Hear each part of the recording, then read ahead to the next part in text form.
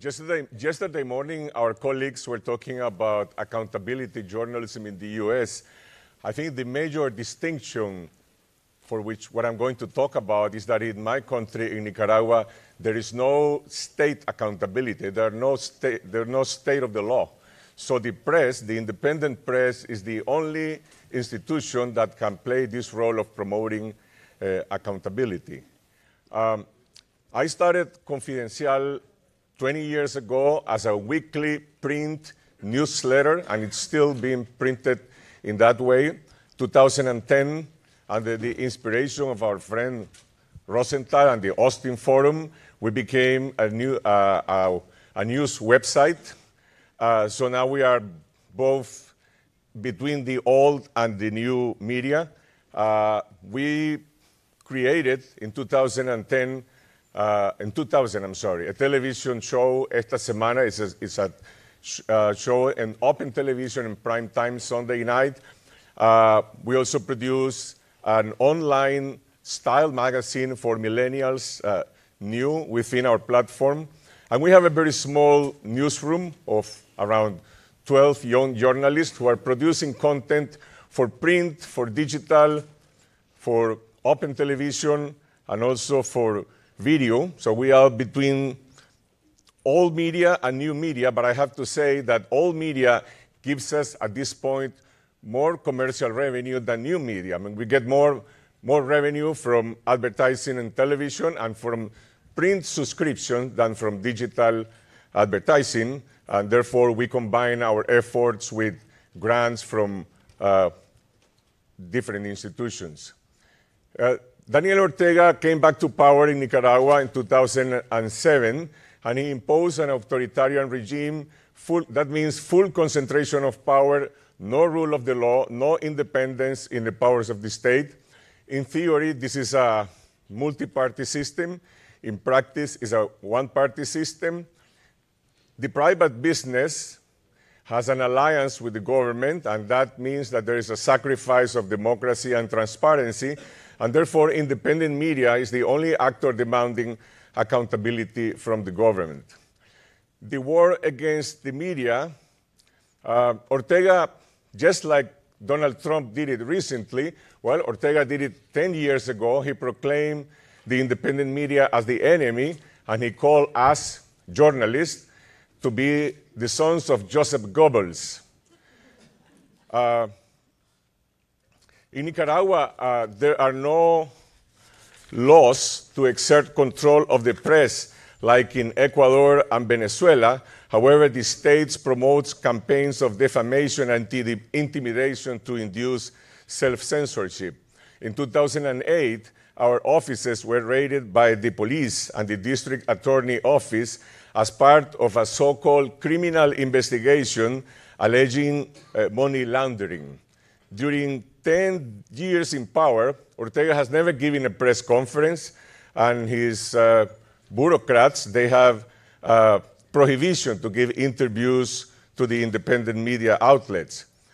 This prohibition covers everything, including police reports, health issues, even natural catastrophes. Therefore, public information is only available through official media, and the equivalent of FOIA law is not complied with.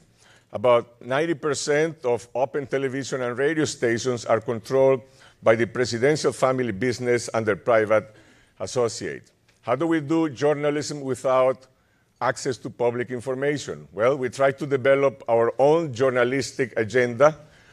We cultivate independent sources, mostly based on trust, professional ethics, and we try to, well, we offer protection of anonymity to official sources that turn into whistleblowers. We double-check the information they provide with independent sources. We focus on stories, trying to develop a better narrative quality, and we try to use multimedia platforms. We try to give visibility to individuals and groups who are victimized by the state and by power, who defy authoritarian forces. And finally, and this is the most important thing, we battle every day against the pressures of self-censorship. We try to develop alliances in order to resist public and private reprisals. I will say that the independent press in Nicaragua, like in other countries that face this kind of situation, we are in a situation of survival. I used to say to my friends, we are like Alcohólicos Anonymous. We win a battle every day, we survive, and we're ready for the next day. These are some stories that we have investigated, but because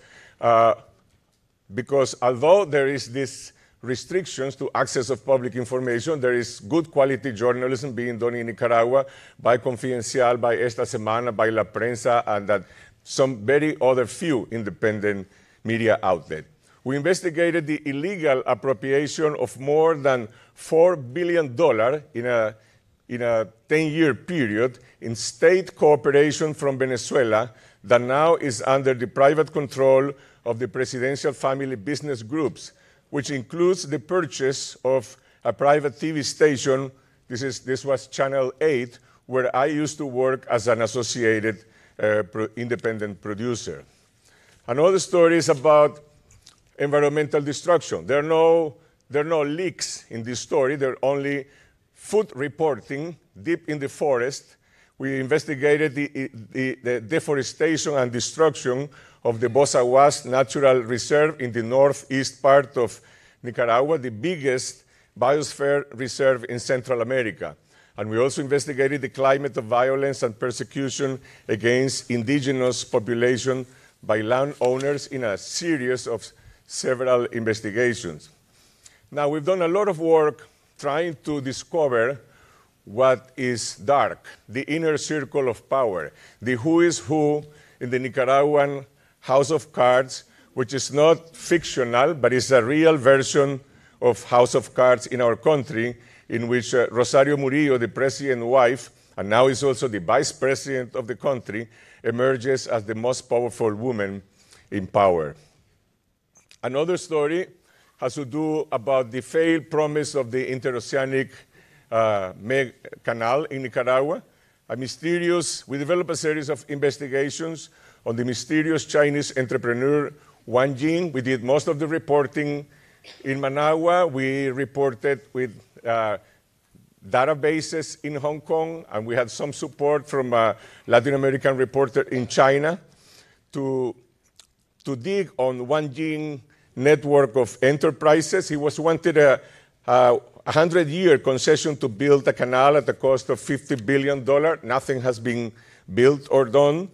We have focused on the sovereignty issue, but also on the major environmental threat of the Lake of Nicaragua and the social cost of this project, or this threat, that has already produced some kind of a peasant rebellion in the projected canal route.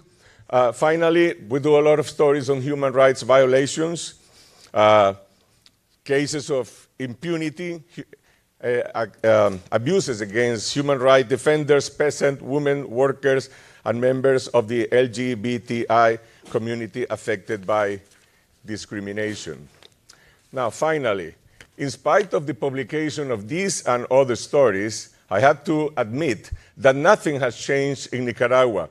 No official investigation by Congress, by the public ministry, by the Supreme Court of Justice has ever been done because there is a system of total impunity.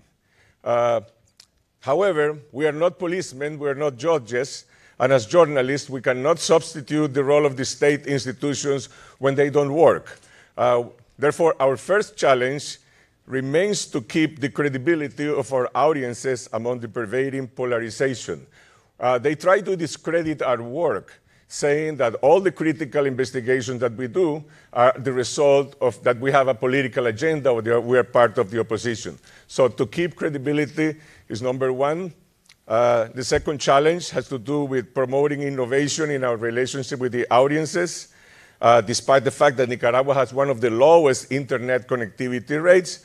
And last but not least, the third challenge is to achieve financial sustainability, combining commercial sales with grants from abroad. This is particularly difficult because of the alliance that exists in Nicaragua between the government and the private sector that generates a hostile climate towards the critical role of the independent press. Thank you.